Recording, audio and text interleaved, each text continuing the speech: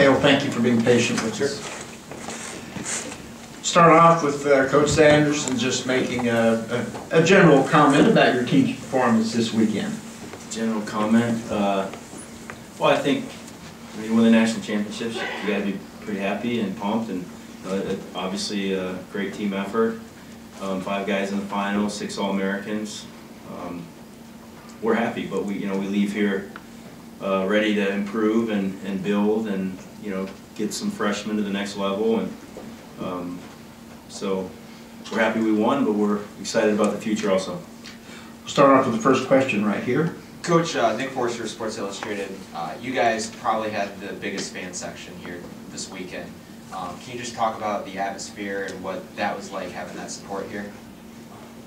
Well, it was great. I think we're close to Penn State. I mean, there's hundreds of thousands of Penn State alumni, within a 100-mile radius of this area. So, we were hoping that'd be the case, and it certainly was. So, we felt the energy there, and we wanted to wrestle well.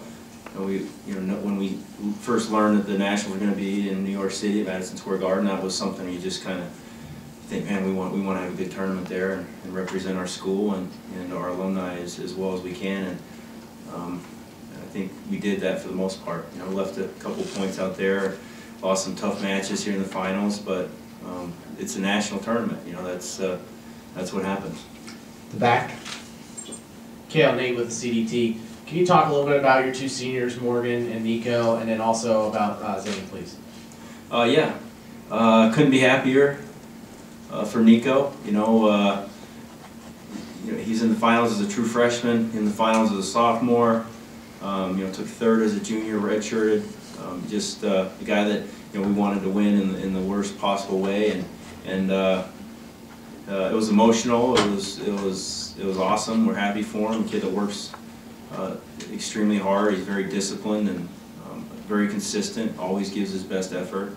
It's very rare, and yeah, it was a great moment for him and something he's going to be happy with. Because as you see, it's not easy to win a national championship, and just being in the finals is a great honor in itself. But he wanted to win, and so I was real happy for him that he could. Morgan had a great year and has had a great career, 3-time All-American. Obviously we were hoping he could go win that match. He ran into a tough kid. Jaden Cox is very good, and he beat us. He beat us today. So, but we're real happy for Morgan, and he was excited to wrestle up on the stage. I know, and great career, great kid, and they're all just great kids. Good individuals, people that you're going to be proud of as a parent or a brother or a coach or a teammate. So. That makes our jobs a lot more fun. And and one more guy, Zane. What can you say about his Zane? Zane's just Zane. He's only a sophomore, but the pressure he puts on his opponents and his ability to score points, and we're glad he's only a sophomore. We wish he was a freshman, but we're just coming into school, I guess. But great leader for us. We hope everyone can follow his lead. He made a huge jump from his freshman year. I think Nolf and Bo can both make another huge jump. They're very raw in some areas, but they're that fire that they bring when they step on the mat doesn't come around very often. So we're excited about that. And obviously Jordan Conway, we're very happy for him. 2-time All-American, and went through 3 All-Americans. Kind of got a head scratching seed there in the second round, and plowed through and ended up being an All-American, so we're happy for him. Right here. Andy Elder, Lewistown Sentinel. Could you talk about your mix of emotions of winning a team title, seeing 2 champions, and then the disappointment of 3 guys? Yeah, I'm still trying to figure that one out right now.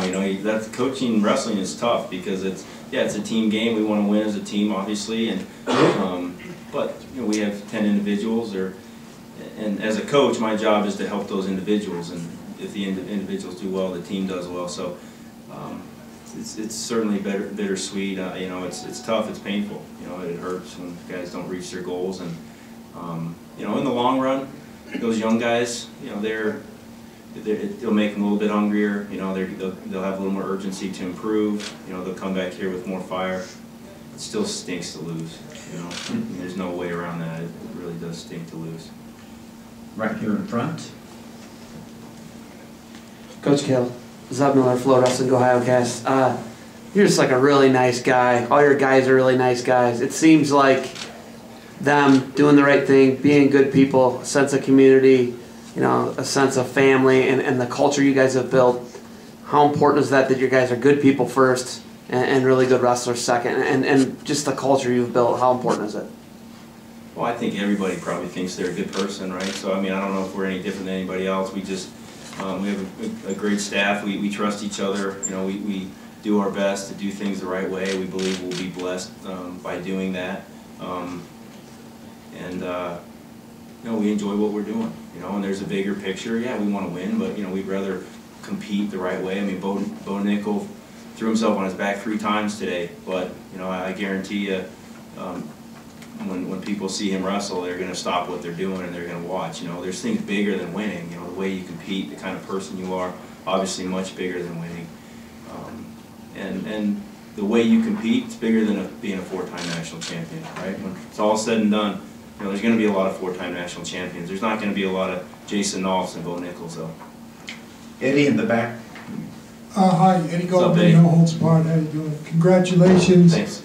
Obviously, since you've been at Penn State, you've turned this team around. You're really on a historic run. But I know you're concerned about the whole sport of wrestling as a whole.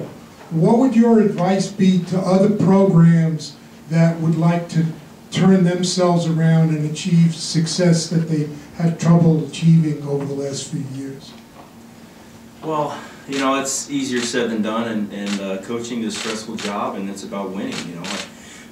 My job's to do the best that I can, obviously, but I keep my job by winning. So it's hard for me to say do this, do that, because everyone's in their own situation. Everyone has their own circumstances. But I would just say you have to do things the right way, and you have to recruit the right kids. It's so easy to give a kid a nod because maybe he has a little bit more talent, or maybe you think there's a chance, that he can win a match where the kid that might be doing everything right, that works a little harder, that wrestles a little bit harder.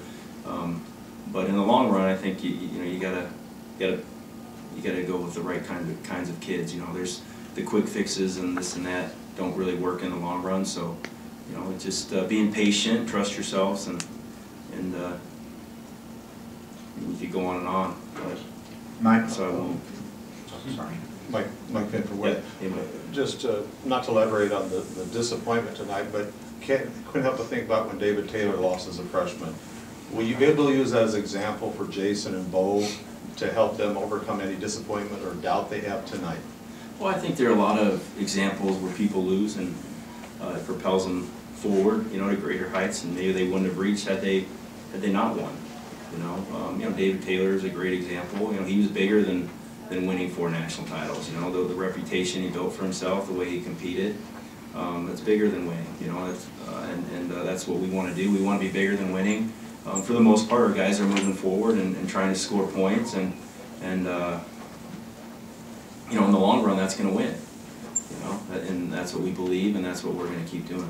Take one more question right here. Eric Knopfslender from the Tribune Democrat in Johnstown. Sticking with the good of the sport comment, I saw Quentin Wright tweeted that this was the most exciting finals that he's seen in years. Do you think that the new rules and some of the things that they're trying to do is encouraging more scoring and helping the sport from what we saw tonight?